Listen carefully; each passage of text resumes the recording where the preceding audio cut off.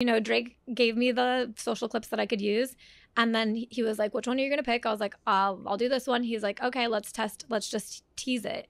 And like, obviously I'm going to trust him because my initial thing was like, I was just going to upload the video to YouTube. Like I had always been doing. I had no strategy. I was on my own. I wasn't even like sure how to upload to Apple at all. I didn't know anything. I was like, I don't know how to even make this a real podcast.